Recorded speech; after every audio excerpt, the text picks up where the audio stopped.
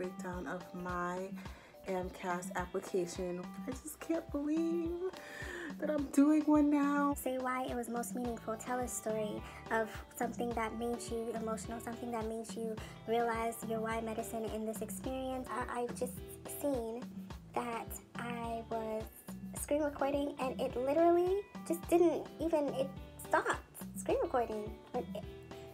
Correction, it never started, so we're gonna try that again.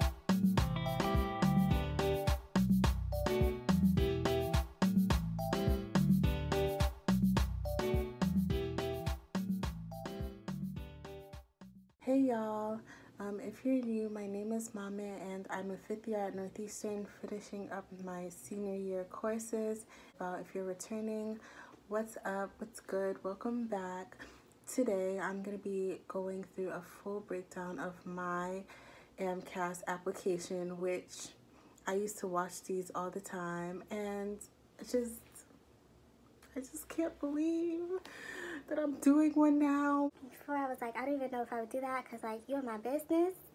Don't do that. But I think that it's really important. It really helped me to see how other people like worded their activities and just everything that goes into AMCAS. So this is my AMCAS report for the 2021 entering class. Gang. Note all of the things that you'll need to have beforehand. And another note is the submission date. It's submitted on May 31st, 2020 at 4:20 p.m. And so submitting early is so important, and mine was processed on June 24th. School started receiving our primary app on July 10th this year. The next page shows more information, so you can pause and see what you're gonna have to talk to your parents or guardians about to get this information early, so that when it's time you can just put it in. Then we get into my grades.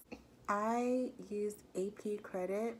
You put that on your application, and as you can see here, like, you put it as advanced placement. They also have something for IB if you did IB. Then you put your school information here, so like my high school and then my college education. So if you transferred, you'll have to put that as well. My science and math GPA was a 3.88.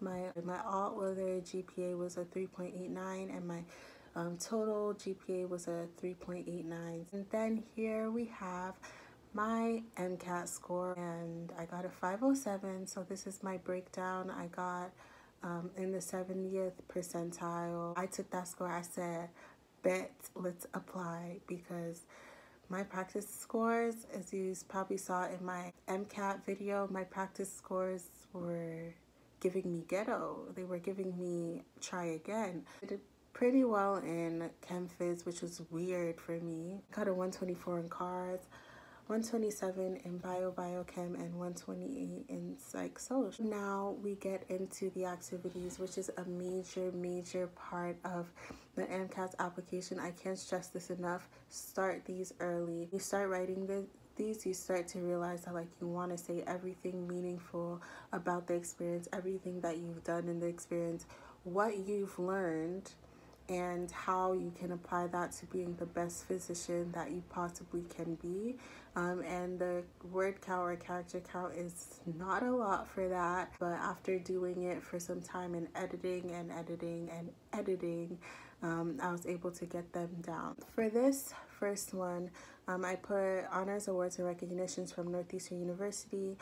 So I am a member of the Huntington 100, which if you don't go to Northeastern, it means nothing. I am part of the honors program at Northeastern, and I've been in the dean's list for every semester. Just put anything that shows that you've worked hard, and anything that you're proud about, honestly, because you want to look back at your application and say that this is the best application and best version of me that I could show to these schools. So the next thing was my research was one of my co-ops. My PI just assigned me tasks and I did them. So it was hard to make it like a story, so I didn't really do that here. I talk about how I expressed my interest in the theory of mindset, and I was able to like do a literature review and connect that with also my desire to help low-income community. I created a platform called Diversifying Medicine, which when I did this had over 200 pre-med students, medical students, residents, doctors across the country, and now it has almost 400. Any of those things that you do that you think don't mean much, you can still put on the application, because I was asked about diversifying medicine a lot, like what we've done so far, what we plan to do, because it's something that's really unique. So anything, even if it doesn't have to do with medicine, mine just happened to have to do with medicine, you can put it on there. I also put my YouTube channel on here, and they've asked about it. One of the schools I was accepted to, one of my interviewers said that he was gonna look me up on YouTube afterwards, and I guess he liked what he saw. I don't know. They want to know like how you spent your time. This is a description that I really liked, so I'll read it quickly. The mission of this organization is to mitigate the negative impact that homelessness can have on child development. As a volunteer, I helped to ensure that the children were receiving the attention that they needed while enforcing child safety in the classroom. I interacted with the children in the various segments of the classroom, which included dramatic play, arts and crafts, manipulative toys, and literacy. My most memorable moments with the children, so just emphasizing like what you liked most about the activity. My most memorable moments with the children involved running around with them outside. The greatest reward was seeing them escape from their initial hesitation as we engaged in play together, as I became a sanctuary for them in their ever-changing world. The next one was one of my research projects in the African Studies department at Northeastern, but just looking at healthcare for children in Ghana and how it's improved over the years. So just the analysis of this. And then I ended by saying, the encouraging findings in this project strengthened my desire to impact healthcare for children in Ghana. So the next thing you'll see is one of my most meaningfuls, which was my first co-op. I miss those people so much, but it was my first co-op at Mass Pioneer in the pediatrics department. In the most meaningful part, it's just that. Say why it was most meaningful. Tell a story of something that made you emotional, something that made you realize your why medicine in this experience.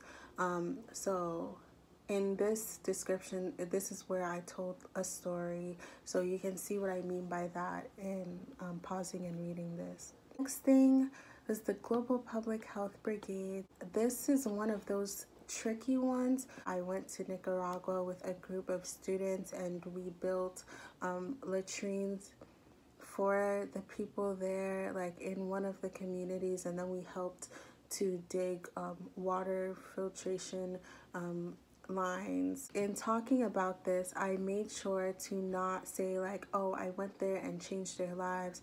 Like, what I did for them was very minimal, but what they did for me was huge, because they taught me about how people in Nicaragua specifically access healthcare. It was just one amazing part of my journey. So make sure to avoid words like we provided care for them.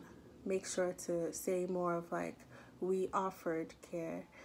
So your wording there is really important. So the next thing was being a tutor. I really liked this description as well, because I talked about my experience with 3 girls that I was tutoring, rather than saying I helped people with this and that. Like, yes, that's what a tutor does, but just talking about how our relationship evolved, how I was able to change their experience in the class, and then help to change other students' experiences in the class. And the next one was another research project that I did with the African Studies department again. I want to work in Ghana, or work with the healthcare system in Ghana to help change it and help Ghanaians get better access to care. So just relating it back to my culture, my personal desire to want to go into medicine. The next thing is being an EMT. This is the story of one of my most meaningful experiences as an EMT, where I was taking a patient to hospice care and just experiencing the last moments of life with her, knowing like what to do, or learning what to do in those moments, and also being there for the family in that time. Next thing is the Northeastern African Student Organization, which has been my pride and joy since sophomore year. So I served as a secretary, then event coordinator, then external vice president, and then I'm now serving as president. So I talked about some of the things that we do, and then in my most meaningful remarks, I talked about the story of putting together one of our major events one of the years, to just show like all my leadership qualities without saying this showed that I'm a leader, that I know how to delegate tasks and all these things, but just showing what I did specifically in the event.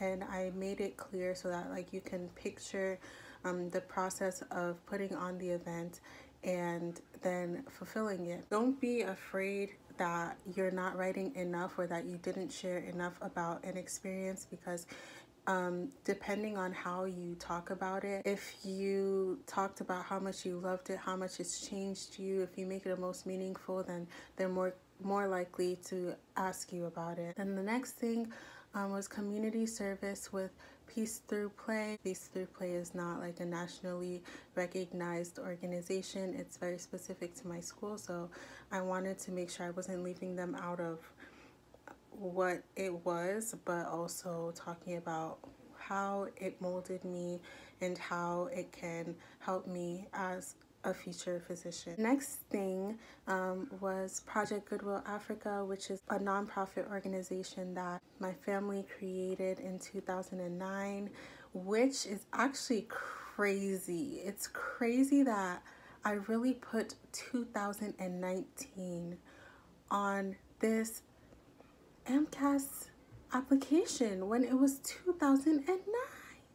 Like, I saw this only when I was redacting this form, and I was like, and in my personal statement I said 2009, so which is it? Which one is it? Like, that's actually kind of crazy. Like, I'm actually quite embarrassed. When they would ask me, like, tell me about yourself, this would always come up. If I mentioned nothing else in my activities, I'll talk about this, because it just showed how my family wanting to be an advocate for people, an advocate for youth in Ghana, made me into an advocate and want to learn how to be an advocate in the realm of healthcare for people in Ghana and people like across the globe. And the last thing is my hobbies. I think I have like a lot of hobbies, so I just threw them all in this one. I think that's fine to do. They'll pick out which ones interest them the most. So some people ask me about playing the flute because they have ties to music and composition, and like they probably played an instrument in the past. Or some people ask me about dance because they used to be a dancer, or they have children that are dancers.